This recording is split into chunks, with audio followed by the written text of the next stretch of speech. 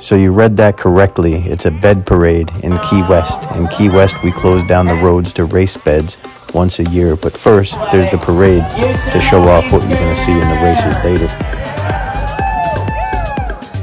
This is one of the culminating events in Key West for a whole week of celebrations of the independence of the Conch Republic.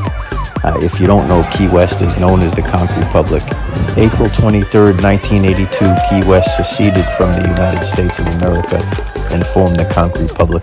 Now, the whole thing's a little bit of tongue-in-cheek sarcasm, but it's a great little boost for the local tourism. It's a great boost for morale around Key West, and as if you needed another reason to party for a week in Key West, the Conch Tepublic Independence celebration gives you another reason to party. And here we go, parading down the beds that are going to race on Duval Street. Which city do you know that shuts down the freaking road to parade beds around and then race them? VFC's travels on YouTube. Follow my Key West playlist to find out all the great things to do and places to eat in Key West. Ah yeah, no life like the good life.